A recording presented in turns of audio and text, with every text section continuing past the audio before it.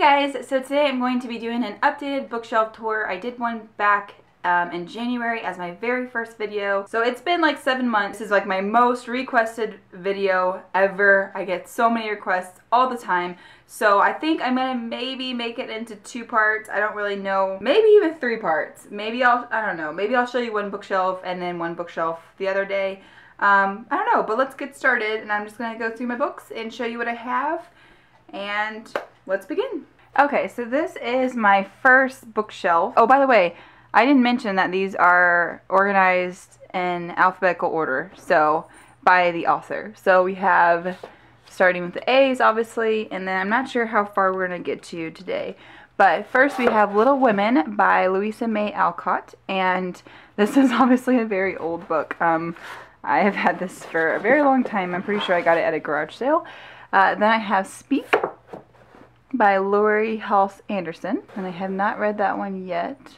Then I have Pride and Prejudice by Jane Austen, and then I have the big set. I have 7 novels of Jane Austen's in one, and it is pretty massive.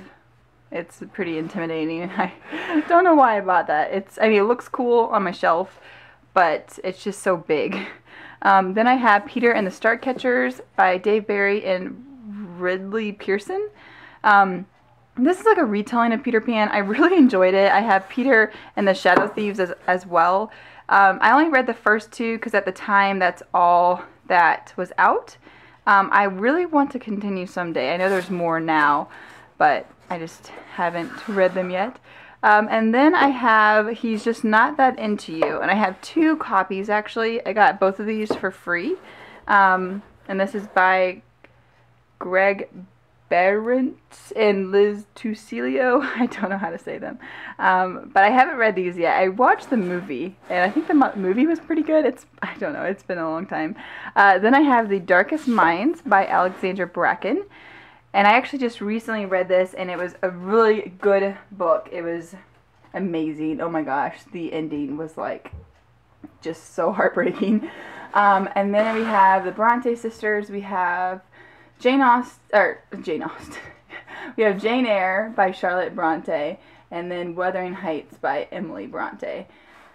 And I have read both of those. And then I have the second, which when I got this, I thought it was the first. Didn't notice the big 2 there. Chestnut Hill. It's by Lauren Brooke, author of the Heartland series, which I had the first 5 over here. I picked it up just for that reason because I like this series, but this is Making Strides, and I wanted to pick up the first someday and read that. And I have 1, 2, 3, 4, and 5 of the Heartland series. The first one is called Coming Home. It says Healing Horses, Healing Hearts. It's by Lauren Brooke, and there's a lot more than just 5. I think there's like more than 20 actually. I read this a while ago. They're so enjoyable. They're just really, like, they're short, and it's just, I really enjoy the characters, and it's about this girl and her family, and they live on this like ranch, and they just basically heal horses, and you get so invested in these characters. And this one over here is like a special. It's a Heartland special edition, a holiday memory. Then we have the Princess Diaries series. I only have 4 in hardcover, in physical copy. All the rest are in ebooks. This is Princess Diaries, the first one, and then I've got Princess in the Spotlight, Princess in Love, and Princess in Pink. And if you notice the corner up there, that would be because of my mean cat, which one day they used to be on the bottom shelf, and she decided to bite it, which I didn't even know cats would do that, but she's a jerk, I guess. Then I have Alice's Adventures in Wonderland by Steve Carroll, and this is a super odd edition. It's illustrated by Camille Rose Garcia, and I read this a little while ago. To be honest, it was very strange, and I think I like the movie better, which is kind of mean to say, but there's some really great like illustrations in here. They're pretty interesting, to say the least. Then I have The Selection and The Elite by Kiera Cass, and I just read these like just a couple days ago, and they were super good. I really enjoyed them. If you're someone that, like, I mean, they're just kind of girly. It's like, it has to do with princes and princesses and stuff. It's a dystopian book, and it's, you know, it's in the future, and it's kind of like when I first saw it, I thought of The Bachelor, but just made into like a book, and I was kind of hesitant to read it, but it's much, much more than that, and you should definitely read it. And then I have The Perks of Being a Wallflower by Stephen Chbosky, and this one's really short. I really enjoyed this book. I really enjoyed the movie. The movie was really good. Then I have Clockwork Angel by Cassandra Clare, and this is the first in the Infernal Devices trilogy. And this is one of my favorite trilogies ever. It is so, so amazing. It's just, oh my goodness. It's awesome. Alright, here we are on my second shelf. I've got Clockwork Prince and Clockwork Princess. This is book 2 and then book 3 in the Infernal Devices trilogy. These books are so amazing. They are just, oh my gosh, the characters. I feel like these personally are better than the Mortal Instruments series. I just really like the setting a little bit better. I just really like the characters a little bit better. This series kind of infuriates me at times. Like, the characters are kind of annoying, but this trilogy never did that, and I just love it. Next, we're still in the Cassandra Clare area. I have City of Bones, which is the first in the Mortal Instruments series, and this is the movie, like, cover one. I love this cover. I already had the original one, but I just really, really wanted this cover, so I got it. And then next I have the normal cover of City of Bones, and I have City of Ashes, City of Glass, City of Fallen Angels, City of Lost Souls, and the last one will be out soon. Really good series. If you haven't checked them out, you should. The movie for this is coming out in just a month, which is awesome. Then I have Little Bee by Chris Cleave, and I haven't read this one yet. I picked this up. It was really cheap in a bookstore, and the cover really like attracted me to it. It was very interesting looking to me. Then I next have the Hunger Games trilogy by Susan Collins, and I got this for Christmas, this box set, and I'm so happy I did. I just love them in hardcover. I think they're so nice. But I want to reread this trilogy very soon.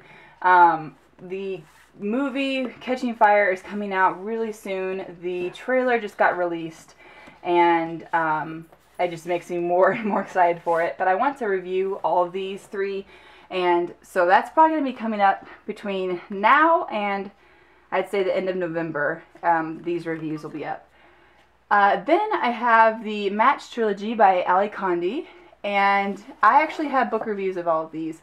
It's a dystopian trilogy. They're kind of different. They're kind of interesting.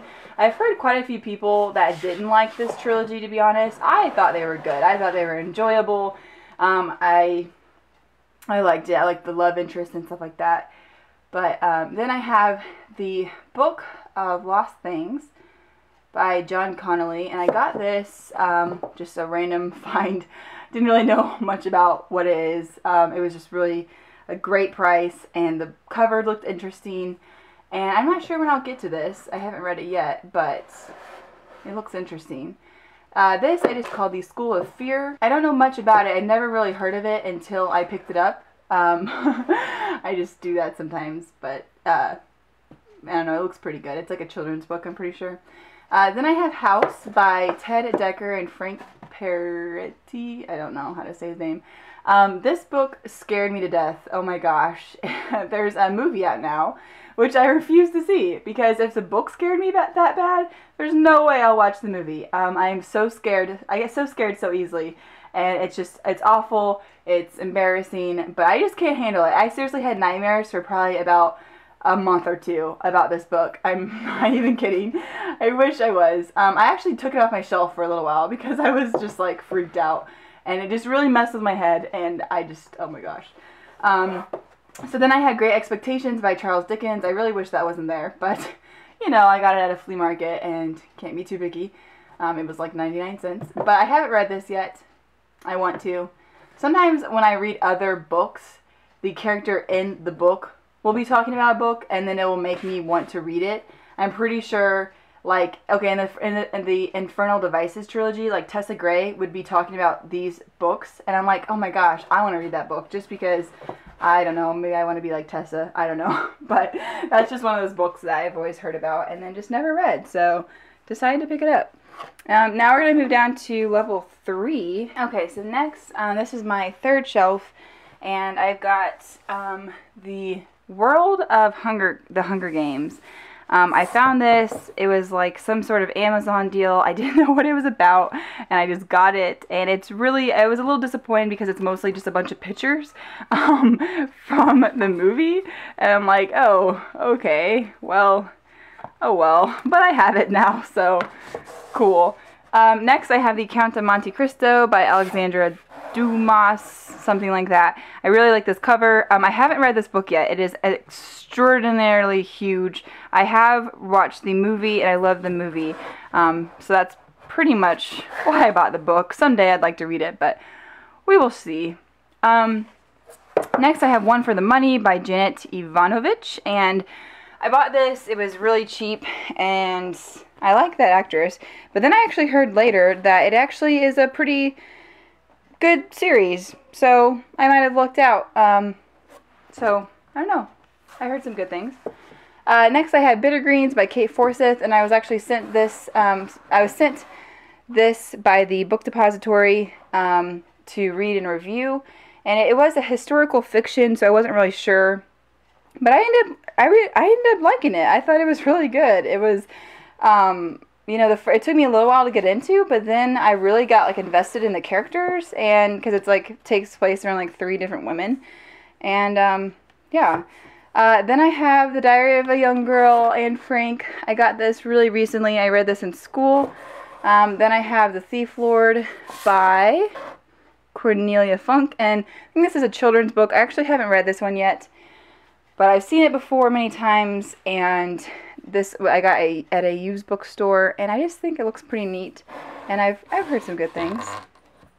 So then I have the Castor Chronicles, and I've read Beautiful Creatures, which you can tell I got this. This was a gift, and then these I actually like got. So I someday would like to get the hardcover just so it'll match, because it drives me nuts. But I did read Beautiful Creatures by Kami Garcia and Margaret Stoll. It was okay, you know, it was good, but it wasn't like, I don't know, I had some problems with it. I actually did a book review over it. I still am planning on continuing, and actually recently I thought of picking up the next one, Beautiful Darkness, but I don't know, they're good, but I kind of think they're a little too long, and some things are kind of drug out, and I kind of started to like lose interest. So I just need to get excited to read them again, and then it should be okay. And I had Beautiful Chaos, which I got as a gift, and then I got Beautiful Redemption. This next book I had to read for school. It's Still Alice by Lisa Genova. I read this in my psychology class. It was incredibly sad, and it made me angry. I had to write like a report on it. This is not another one of those books that my cat got. This is The Lux by Anna Godberson. I read this a long time ago, and I never picked up the other ones. Like, here's the next one, Rumors. I want to someday. I never have. I want to, though. This is Never Let Me Go, and I cannot say that author's name. I got this as a gift. I got this during the genre swap from Susie, from Susie Reed, and I want to read this. I heard it's a movie, and it's got Keira Knightley in it, and I love Keira Knightley.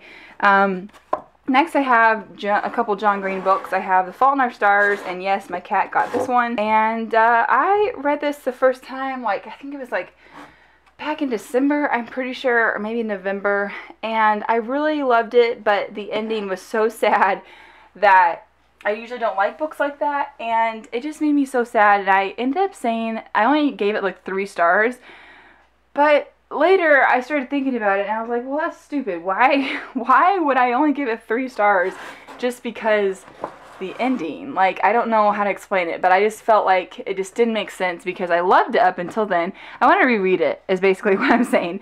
I love John Green. I love him and Hank and their YouTube channel, and I just want to give it another go.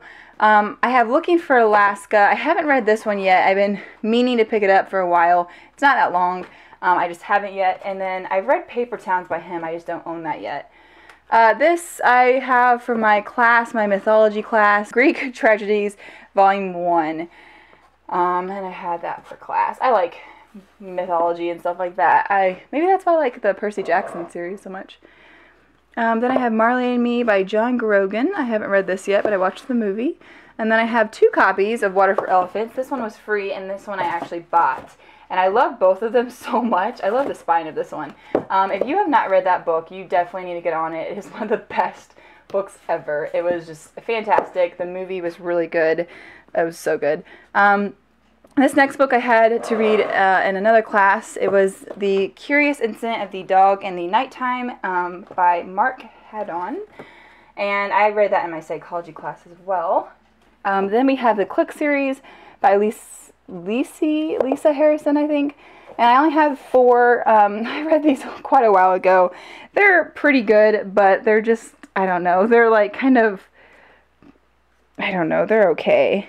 But, yeah, they're kind of drama-filled, and they're just kind of like these silly girl problems, and I never continued on. Okay, guys, well, I am going to stop up there. I've already gone quite a bit longer than I thought I would be at this point, so we're just going to leave it at this, and then come back, stay tuned for part 2, so I will see you then. Bye.